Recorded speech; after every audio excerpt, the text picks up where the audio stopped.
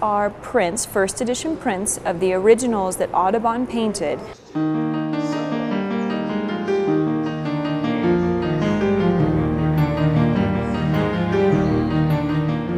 John James Audubon himself would never have said that he was an artist. He would have said that he was a scientist, a naturalist really, which came later on after his passing. He would have wanted to share what he saw, and he was really exploring. He was moving out across towards the west, but again, Lewis and Clark hadn't even made it to the west coast yet. So you're talking about land that had yet to be explored, yet to be developed, and he was discovering species of birds at the same time.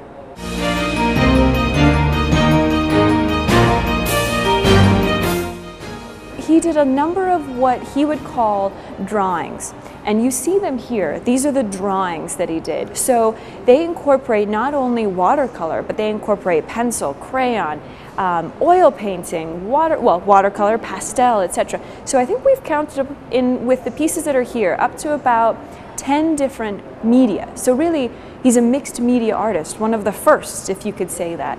He was creating them in the wild, where he was camped. Perhaps back at home he would finish the pieces, but these were all out in the wild open where he was documenting what he saw, and with many, many different types of artist tools. In Reno, there's a Audubon Society called the Lahontan Audubon Society. And the museum has worked together with the Lahontan Audubon Society very closely to create the collateral that we've used for this show, to develop programming, to look at how we can teach school children when we bring school tours through, because we know that they are the experts on Audubon Society and birds, and we are the experts on the pieces, and to bring those two together has been fantastic, and it's such a huge community outpouring that it's been a wonderful partnership to have.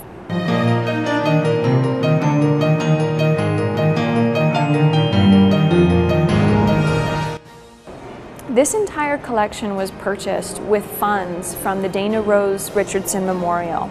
And Dana Rose Richardson passed away early in 2010, and there was a huge outpouring of gifts in her name to the museum. And so there was a lot of thought with her family as to how those funds would be used. And instead of purchasing maybe one or two pieces, the museum decided this was a show we were already looking at trying to rent, to bring in, and we decided that to really leave a lasting memory, we would purchase, and now we own these, and it's part of the Dana Rose Richardson collection at the Nevada Museum of Art, which is really special because it's there's a personal touch, and it means a lot to our community, and it means a lot to the museum to have these and to be able to show them.